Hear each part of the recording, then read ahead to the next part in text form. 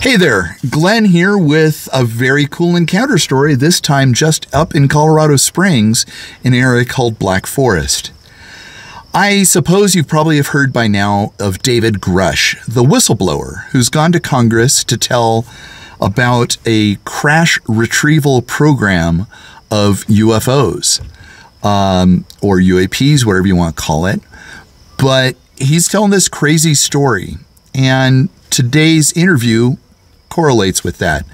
This gentleman saw something completely unusual, something he never expected to see, while he was taking a break and working up in Black Forest on a home.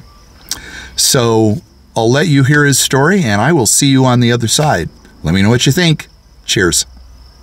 20, 30 yards away was this thing peeking over this pine bush. It was a large, hairy animal.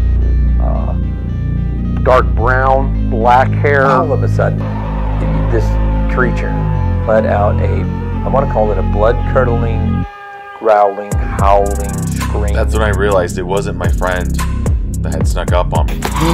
Dude, all the branches that are broken off are red. That's crazy. There's no medulla.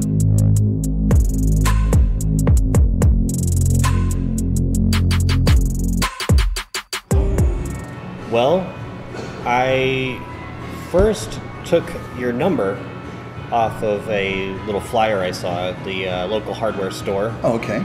And then I ran into you here at Home Depot. Yeah. In town here. Yeah. Yeah. And we got to talking about weirdness, and you have a weird story. Oh, I'm always ready to talk about weirdness. Yeah. But you have an interesting story from outside of Colorado Springs. Yes. Okay.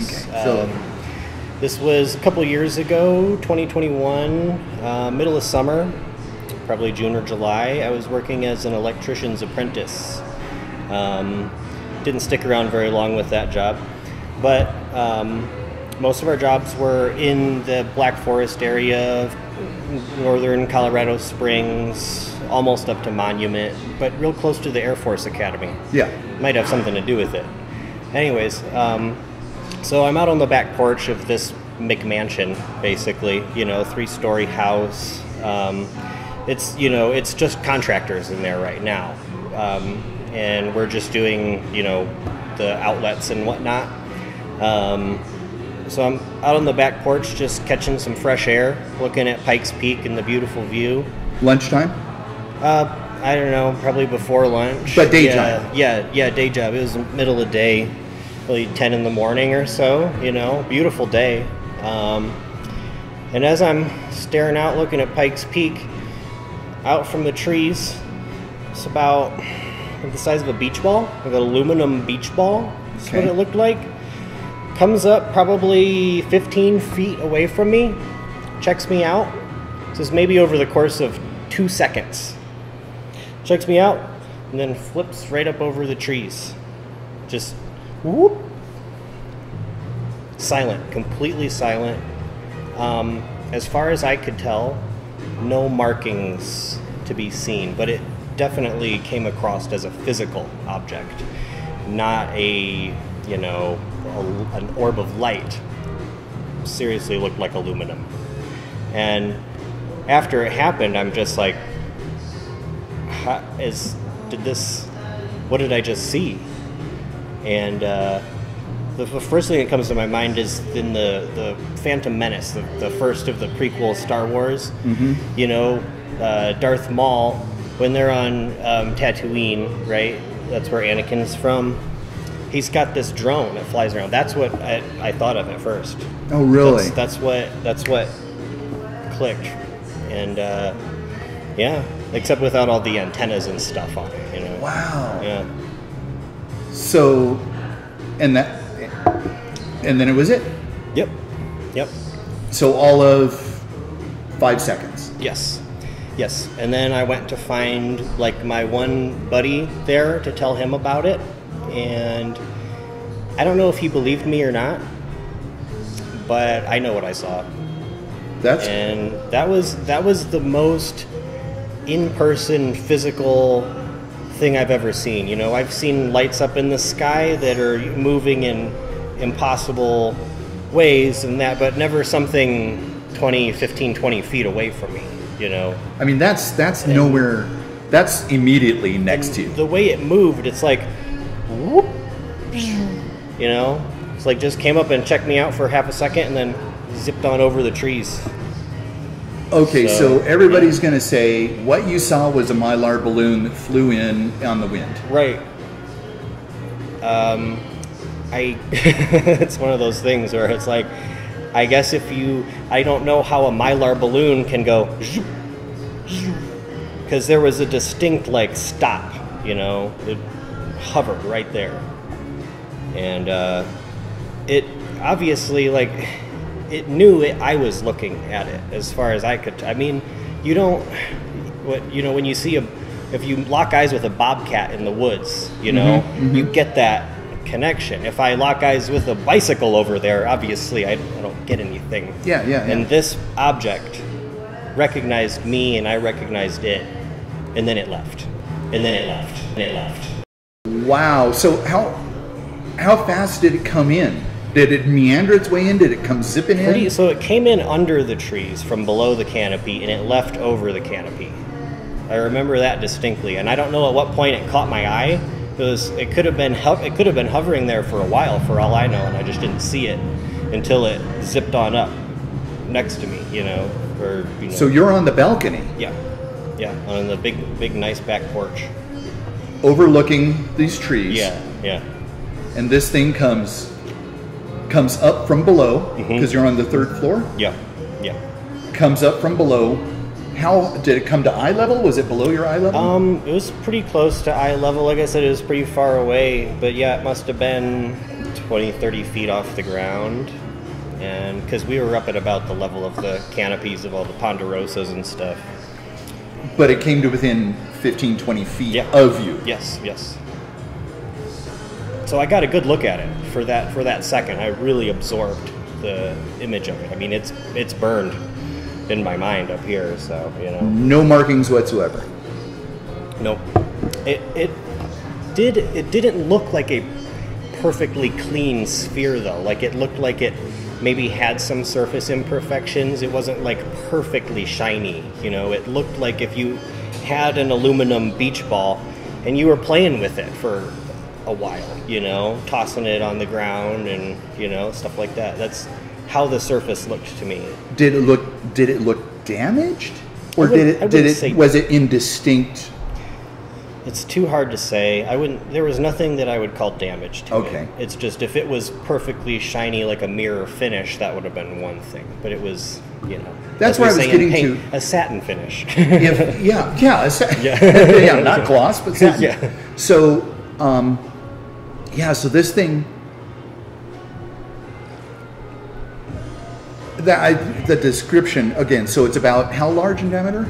I would say like 2 feet. 2 feet across. 2 feet across. Yeah, in diameter. Okay. Right. And it's silverish.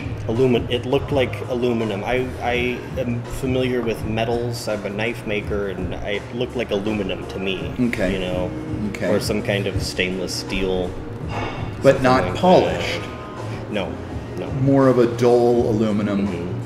No markings, any seams, anything like that you saw? No noticeable seams or anything. Have you ever heard of the Bet sphere? Yeah. That's what it looked like, but a little bit bigger. Okay. The Bet sphere has that kind of surface to it, though, and they found that just on the ground in a field, and it was Florida, right? I think so, yeah. So, you know, this looked as if it had been rolling around the ground or had smashed through some tree branches before, really? Which I'm sure it did, probably on the way to see me. So it didn't. You didn't feel like it was damaged, but scuffed? Yes, scuffed is a great word. Yeah. Really? Okay. Used. Yes. Did it seem to have any kind of coating on it, or was I don't think so, because the way the light reflected off it, it did seem like bare metal. Okay. Yeah. It had a bit of a shine to it, but certainly not like a chrome look. And it hung out there for a split second, a couple of seconds? Yeah. It stayed in one place for a split second. Okay. So we're talking 5 seconds of 2 so seconds. Reenact the whole thing. So here it comes flying in. I'll show you with my hand, kind of the way I did before it came up. That Like fast. Just about that fast, yeah. And this time it came up to you and then went up over the trees. Yep. So it started under the canopy and then left over the canopy. Yeah. And I thought that was odd. Yeah. Sure. Like it almost, to me, I got the sense that it wasn't expecting me to see it, that I wasn't supposed to see that. That's the distinct feeling that I got. And I'm getting shivers right now thinking about that. That I got this feeling you weren't supposed to see that. Yeah. You know? It's like, boom. Yeah. Wow. Yeah. And then it boogied off? Yes. Did you hear anything? No. Silent. It didn't disturb any branches. Okay, that was my next question. Yes. Did not disturb any branches. Very agile.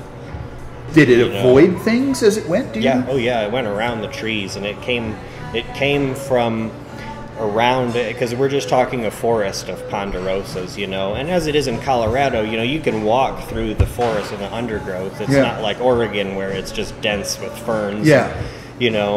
So there's room for it to navigate around, but it was maneuvering around the trees, avoiding impacting things and stuff. Yes, for sure. Zipped up right to you. Yeah, it definitely was not like an intangible type of thing. It was very physical, moved like a physical object.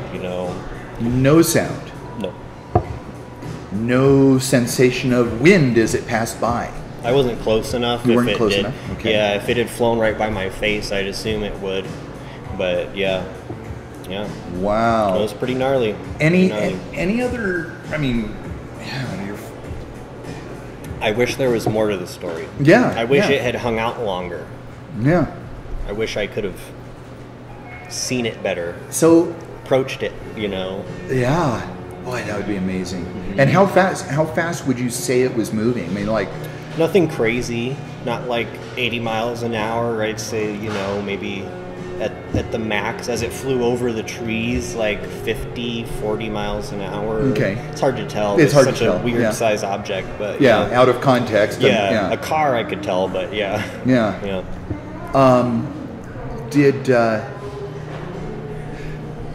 So prior to this, You've seen some other stuff in the sky? Sure, yeah. So one year I was in Moab with my girlfriend. We were just camping.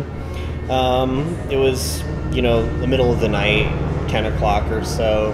And we're just watching these lights up in the distance for, I don't know, probably hours. We were watching them. Just,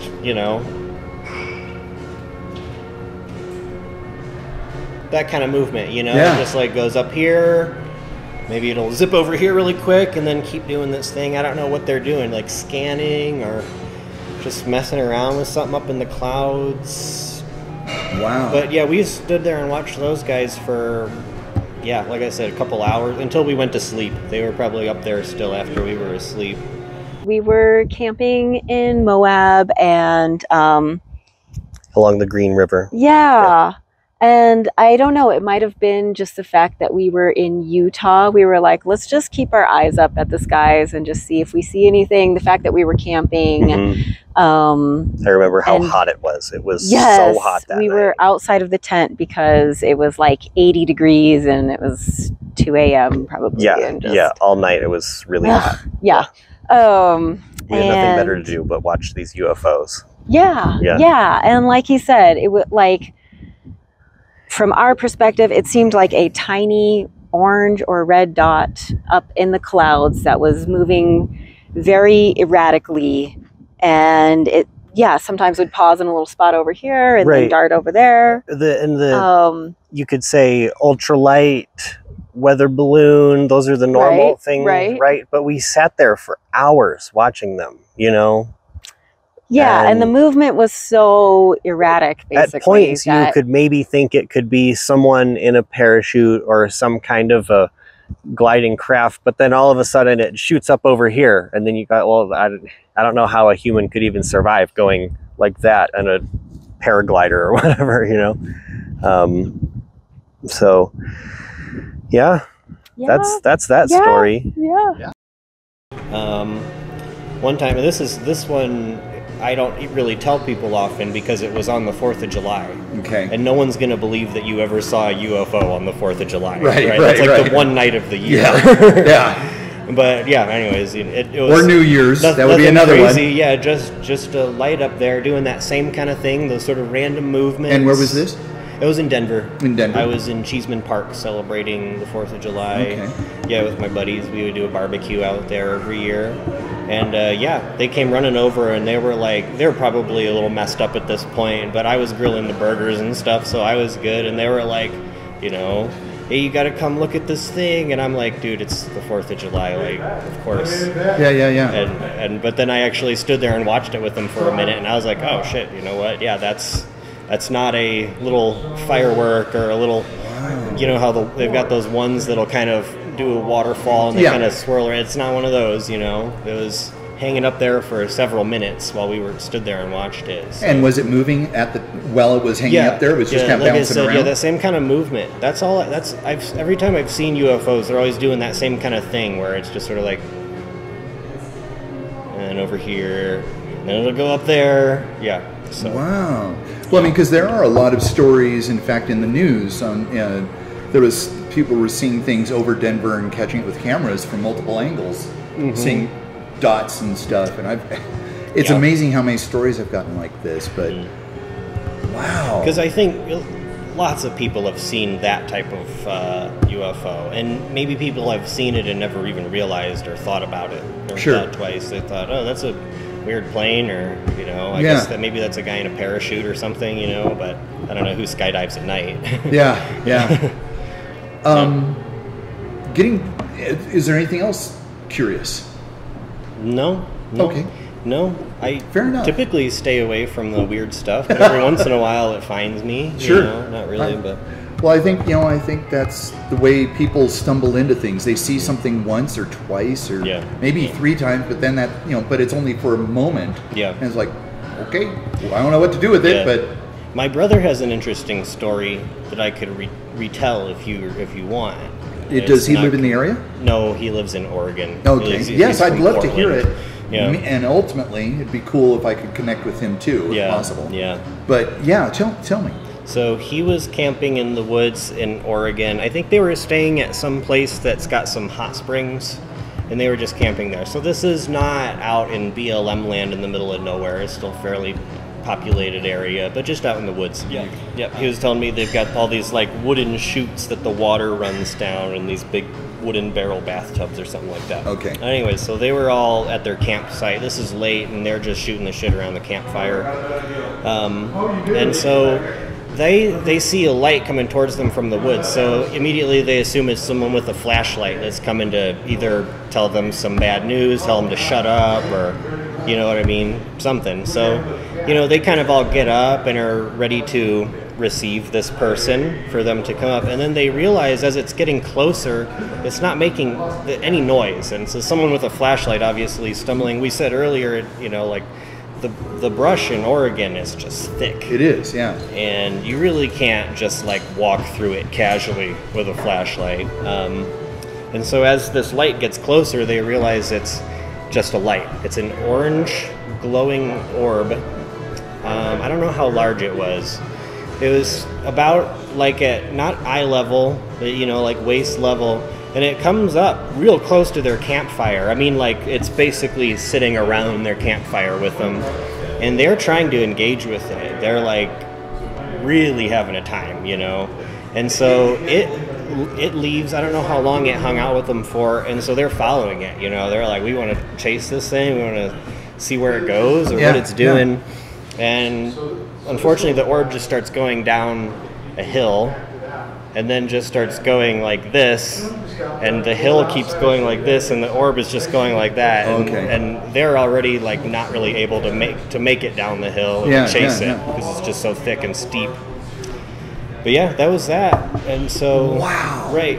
And so what I wonder is, did we see the same thing but it glows at night? Or are there, you know what I mean? Like, I don't know. I was thinking about this chrome. Yeah, this sphere. Yeah. Trying to, because they're talking now about AI drones, right? Yeah. And that, I mean, that's kind of the vibe that the UFO scientific community is going, that a lot of these are drones. And I was thinking, there's a duck hunting blind and a deer hunting blind.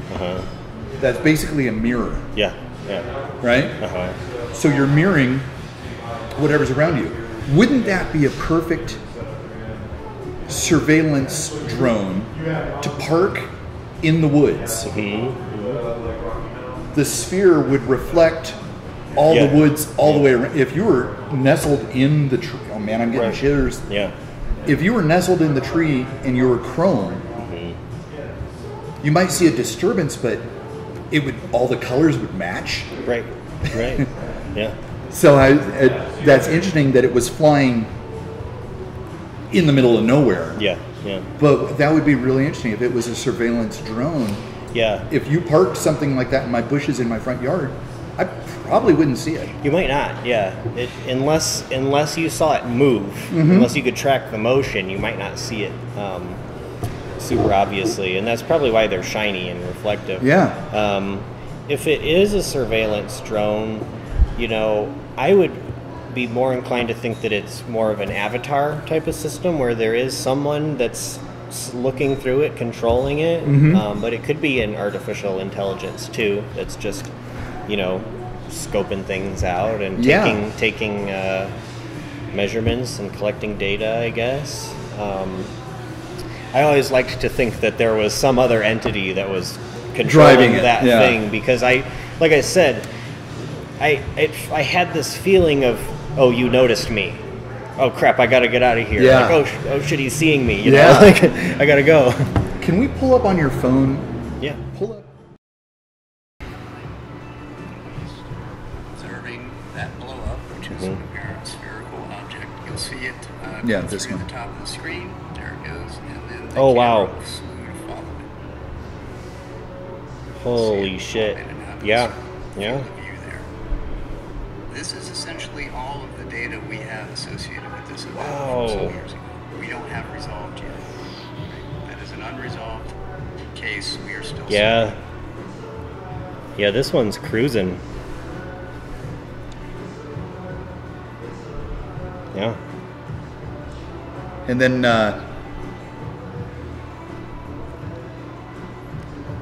Is this the footage that you were? this is the you were footage I was okay, doing. Yeah. Do another. If you go to the next one,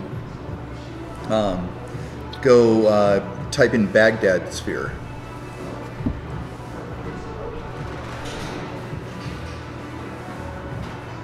Oh, there's Jeremy Corbell. Yeah. Now, here's. I don't know if that's the same one. So I'm going to walk you through two cases. Okay, so go ahead and go Skinwalker sphere. Okay. Because they just showed it on the preview. Again, thank you so much for taking the time. Oh, of course, yeah. I mean, it's absolutely. only a momentary, 5-second sighting. Yes, But it's than that, incredibly important because it's like that close. Yeah. This isn't from a Reaper drone Right. miles away. Yeah. This is something It was that right there in front of me. in Black Forest, Yep. outside of Colorado Springs. Yes. Each one of these properties, a couple acres? Yeah. 2 to 5 acre little McMansions up in the woods there. Yeah. Well, if that's not enough for you, I have another cool addendum to this. After I recorded the sit-down interview with this witness, I was online on YouTube, and I was on Thomas Fessler's Disclosure Tonight YouTube channel. They were discussing UFOs, and that's what they always do. And a gentleman named Richard Doty, he's controversial. He was a special operations U.S. Air Force guy. Honestly, he was caught up in the whole disinformation campaign with UFOs and caught a lot of flack for that, and kind of apparently has flipped sides and is now pushing for disclosure and is a whistleblower of his own right. Don't know quite to think about him, but while I was on this YouTube channel, I was discussing, and I saw him there, so I reached out to him, and asked him what he thinks about these spheres, what he knows about them. We talked for a minute, and he related a story that ties in directly with this. And if I can follow up on this, that'll be a follow-up video. But it's very interesting. So let me know what you think and take a listen to this. But then I just got a recent one from up in Colorado Springs, about a 2 foot diameter one, buzzing by some guy's house. And so it's super interesting to me right now. Is that the fireman? No, it was an electrician. He was working on a house and walked out on a balcony and saw one of these things fly up, look at him, and fly off. It was all of about a 5-second encounter. Well, it's ironic because we're working on a case where a fireman, off-duty fireman at his house, and he was out on his balcony. He was getting ready to grill, and one of these things came through a small silver object and stopped right above him. He was scared to death. He kind of froze because he didn't know what it was or what it was going to do. Then it shot straight up into the sky. That's almost exactly what this happened to this kid. And he said, wow, it looked at him for just, a split second. He was on the 3rd floor balcony. It flew up to him, looked at him, and then took off over the trees. Yeah. It's amazing because it's in the Black Forest area, just north of Colorado Springs. Yeah, I'm not sure exactly where it was Colorado Springs. I'm not sure exactly where this off-duty fireman lived, but yeah, we were working on that, trying to find other people that saw it. And oh, wow, that's amazing. Yeah, this happened, amazing. I want to say in 2021, if I remember right. Yeah, I'm not sure exactly when this one happened. Another guy is handling it, but I know of it. I was briefed on it. I don't. Yeah, remember I'm actually going on site with him tomorrow at 10 o'clock in the morning. He's going to show me the exact location, and we're going to document this. So, wow, that would be fantastic to know about that. Yeah. Well, there you go. Another very cool story from some people that seem to be telling the truth. That's what I like about this. I mean, I just don't know how to square when somebody credible tells an incredible story. That's the reason I like doing these one-on-one interviews, because I get to read their faces, and hopefully you do too. And we can judge whether or not they're telling the truth. And I find both Parker and Michelle to be very straightforward, very truthful.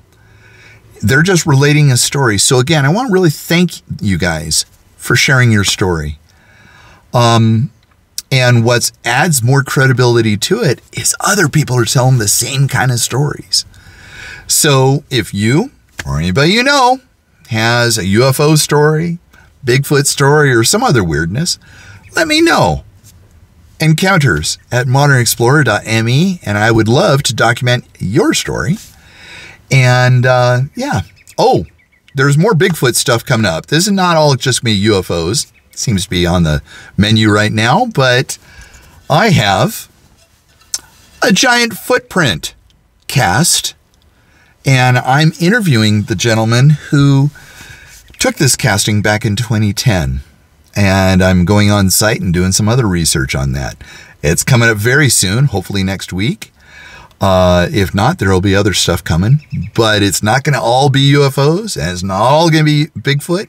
We got, we're exploring whatever is out there. And so it's just really exciting. So again, stay tuned, and I'll see you next time.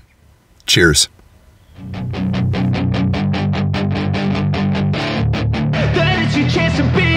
Hey kid, don't ever let them get inside your head. They'll tell you what to do in life instead of everything you know that you could get. Don't let them guide your life towards regret. I'll fight for what I love with every breath. My past is filled with things I won't forget. I use them all to push me to my best. So treat the worst of times just like a test. If If only I could go back in time, I'd tell myself that everything will end up alright. Just push yourself, test yourself, figure out what you like, and find your limits, don't be rigid, always work towards a prime. Surround yourself with open minds, people can change your life. A few friends with intent can help you feel alive. Find a passion, take some action, and with a little time, just be patient, make a statement, try to enjoy your life. They'll try to kick you while you're down, they wanna rise up while you drown. They wanna fill your head with doubt, they're silently scared that you'll figure it out. I'll make it look like I'm losing, won't bother hiding my bruises. And when they finally think you're wounded, then it's your chance to be ruthless.